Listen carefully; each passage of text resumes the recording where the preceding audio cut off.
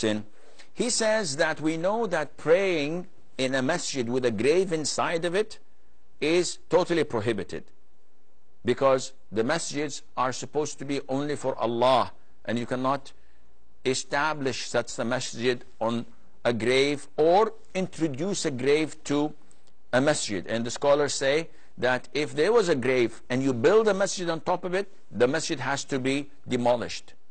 And if there is an existing masjid and then you introduce a grave to it, the grave must be dug out, and the remains must be taken out. The problem is that he says that what about the grave of the Prophet ﷺ? It is in Medina. It is in the masjid. And we say, like all scholars say, that this is not true. The Prophet ﷺ, if you read his seerah, where was he buried? Not a single person who knows Islam would say that he was buried in the masjid. Everybody knows that he was buried in the house of Aisha. And the house of Aisha was not in the masjid, because she is a woman. She gets her menses and things happen, and this cannot take place in the masjid. Her house was like all the mothers of the believers, the wives of the Prophet ﷺ, were adjacent. Their houses were adjacent to the masjid.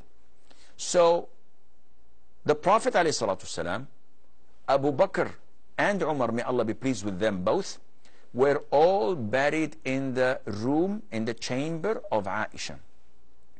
Years afterwards, after Abu Bakr, Umar, Uthman, Ali, Muawiyah, Yazid, in the time of Marwan ibn Abdul Malik, if I'm correct, long afterwards, he instructed his Amir, who was the Caliph of the Umayyad Empire, he instructed his Amir to expand the masjid.